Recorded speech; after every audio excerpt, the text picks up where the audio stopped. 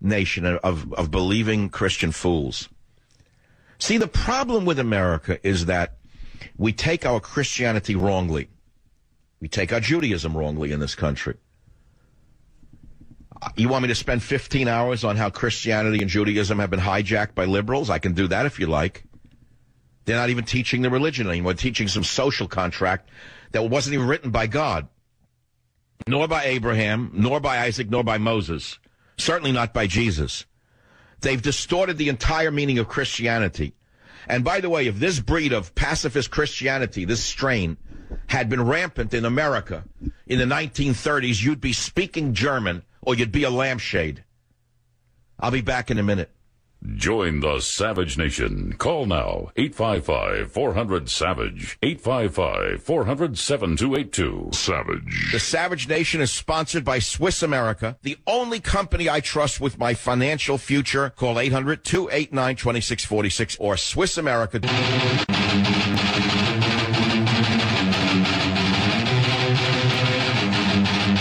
As we know, when you're deployed overseas, it's tough. And even though we've been able to reduce the number of folks who are deployed in places like Iraq, I can't listen to him for 1 second. If we had a legitimate government, he would have been thrown out a long time ago and investigated. He has the nerve to go on vacation, talk and use the Marines in Kaneohe Naval Air Station, I believe, as a backdrop for his double agent operations. When I say double agent, I mean everything he does is undermining America's values, and everything he does is undermining our ability to win this war. That's what I mean. Write it down. Now, the man who put him in office, according to those of us who study this, is George Soros, a billionaire money trader in the Temple of America, the Temple of Democracy, took this man in from the Nazis, and he's rewarding us by doing everything he can to destroy this country and the world. George Soros created the Arab Spring. He funded it. He broke the borders of Europe. He's flooding Europe with Syrians. He's flooding America with Mexicans. He's flooding America with Muslims. Anything he can do to destroy this nation, he has done, in my estimation. And now he has the nerve to write an editorial in a newspaper in England that hysterical anti-Muslim reaction is not good. So here's what some people write to that article. They write things like this: I did not read this subversive evil man's bile. He's a vile creature. Another one says, children watching their parents being beheaded. Children being raped and buried alive. I'm sorry, but it caused hysterical outbursts from people. Rage in me, I'll never forget these kids. I'm very anti-Muslim, he writes, allowing this to occur in their faith. Trump is our only hope to destroy these people. Now, here's one that's I'd like to read to you from a commentary. George Soros cannot lose the presidency. If Trump were to ultimately be elected, the entire Soros agenda would be immediately deactivated, along with the entire Soros machine. You hear this? By the way, this is the man who funded the riots in Ferguson, Missouri. This is the man who people say made his first fortune by turning in his own Jewish countrymen in Hungary when the Nazis marched in. I can't confirm that one. I've been looking. And now he financially supports the fundamental transformation of America. The Dems are already hitting a factor of 9.5 right now, with a year left before Trump wipes the stage of all of them, someone writes. They are now throwing the puppet master out in the media to try and tear down Trump, Soros being the Trump puppet master. Soros controls the White House via puppet number 1, Valerie Jarrett, and puppet number 2, Barry Soetoro. Billionaire on billionaire, let the games begin. My money is on Trump. He will drill this you-know-what into the dirt. Unbelievable to me. So now you're listening to these lies from George Soros? You're listening to a man who has destroyed Europe with a flood of refugees who will never be assimilated, and the only hope for Europe is a complete right-wing revolution? When the men of America and the men of Europe come to understand that the survival of their... And here he is, Michael Savage. Blue Monday, how are you, Blue Monday? Got to work like a slave all day. Here come Tuesday. If you missed the first hour, I pity you. It was a hot one. It was a good one. It was a real one. It was a live one. Live from Beverly Thrills, California. Traveling for a show in my new studio. It's my third Beverly Thrills studio. in my career. And I'm saying, here, the sound quality is excellent. Aside from broken equipment here and there, which will work. I mean, like one computer was invaded with a virus while I was away. You can't believe what I've been putting up with. A fax machine, spend millions of dollars, thousands of dollars. It doesn't work right. A fax machine they couldn't get right with an ink cartridge. They still have the training cartridge from the store. And then there's 6 replacement cartridges. They're all the wrong ones. You hear this? Really unbelievable. I mean, what I got to put up with. But the main thing is that the mic works, call screener works, my brain works. I already violated my diet. You get a tense. I had a Greek salad and a corned beef sandwich. That's like the yin and the yang. The angel over my left shoulder said, don't eat meat, have the salad. I said, all right, have the Greek salad. The devil on my right shoulder said, go have a corned beef sandwich. You're under a lot of pressure. I had a corned beef sandwich. I had both. It was a yin-yang lunch. Then I compensate for a little fish oil, but I'm not taking him on the road because I got the wrong brand and I get the oil taste. I'd rather have high cholesterol and eat one of those things. Horrible taste. 40% of Americans say the terrorists are winning. No kidding. Yeah, Americans. What do they know? What terror? Huh? What terrorists? Huh? San where? San Junanino? All I know is what? Hollywood and then baseball. And 40% of Americans say the terrorists are winning. 40. As what, people with a brain, 100% know that we're losing because old Barry boy. 17% of Americans say they have a great deal of confidence that President O can protect the nation, while 20% say they have not much confidence in O, and 30% say they have none at all in President O. Are you joking? Why don't you ask this question? Do you think the president should be impeached now or 7 years ago? Okay, let's do it this way. When do you think President Obama should be impeached? Now? A year ago? 2 years ago? 3 years ago? 4 years ago? 5 years ago? 6 years ago? Or 7 years ago?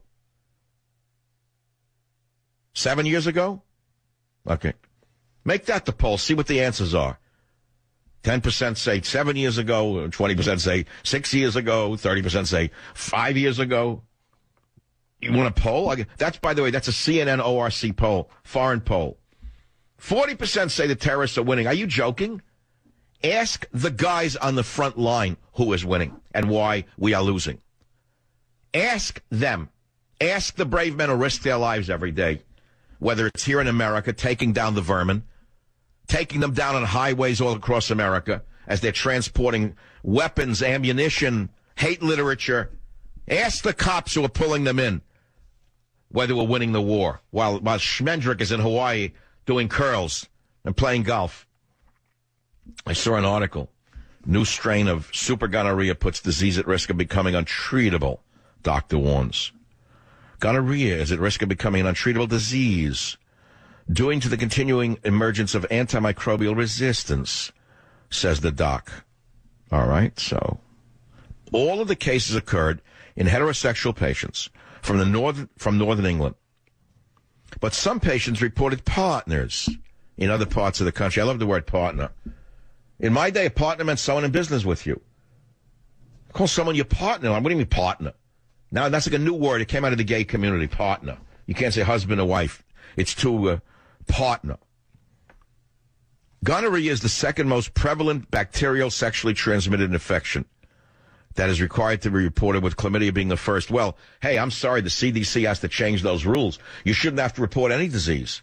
I think it's discriminatory to have to report any disease at all. I would say disband the CDC and eliminate reporting on any disease. You'd be in the same position we're in now. But here's the question. What's more untreatable, super gonorrhea or radical Islam? No, it's like you say, what does one thing have to do with the other? Well, they don't really. But it says new strain of super gonorrhea puts disease at risk of becoming untreatable. So I asked myself a question. What's more untreatable, super gonorrhea or radical Islam? Because right now with Dr. Obama in office, it looks to me like radical Islam's winning, like it's untreatable. Why? Because he won't use the antibiotics that we have. They're called cluster bombs. They're called bunker-busting bombs. They're called cruise missiles. There's an awful lot of medicine that old Dr. O is not using against the gonorrhea of our time, the human gonorrhea. The gonococci in headscarves. That has a rich flavor to it, doesn't it? Oh, and you don't want to offend anyone's religion, do you? You want it to blow up your child's school? No, I don't really want that either, but I think you're being overly harsh. Your language is a little too harsh. Why don't you speak in measured tones, like everyone on television? Speak in measured tones, like on Fox News, where they're very polite. Although I don't agree with them, when they discuss these things, it's done very politely. That's why we're losing the war, you moron, because we don't need polite. You want me to start screaming and yelling and pounding the table? I can do that, too. But I'm controlling it. It's only the first day back from holiday. I didn't even want to be off last week. You think I wanted to be off for Christmas? I didn't. I don't even know when Christmas was. When was it? What day of the week was it? I forgot, Robert. Friday? Friday. Came visited relatives. The young people try to cook a turkey. You think it's easy? Oh, I hope they're not listening. The good thing is they're not listening. They don't listen to the show. They're all out together. The family's out together, and I'm sweating behind the microphone. But I hope they're not listening. I really hope they're not doing a streaming show, because I'll pay for this tonight.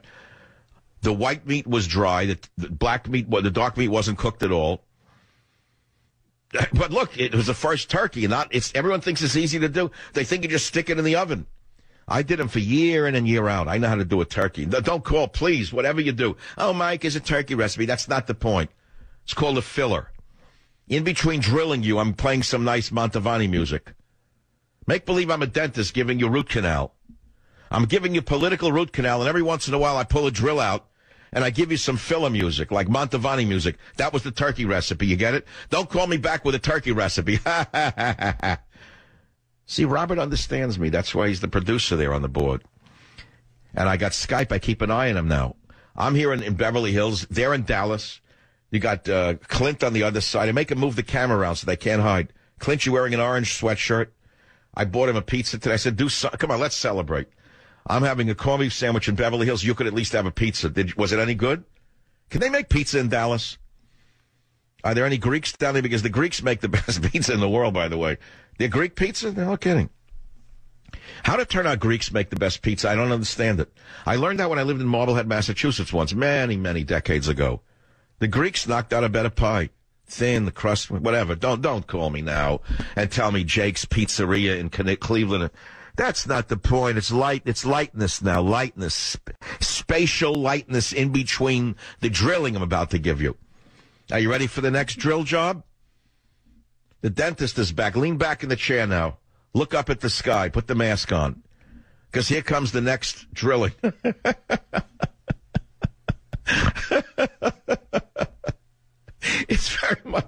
It is very much like doing deep tissue massage this Saturday. Okay. Mother of Paris suicide bomber proud he had no victims. Did I read this one yet, Robert? This one I read? No, I started it. Wait, this is a screamer. Another one of our friends, another one of the moderate Muslims. Another moderate Muslim. The mother of the youngest of the Paris attackers, you mass murdering pieces of who blew himself outside France's National Stadium, said she was proud that her son killed no one but himself and hopes to reclaim his remains for burial in Morocco. Don't talk to me about pig fat. Please don't bring that up again.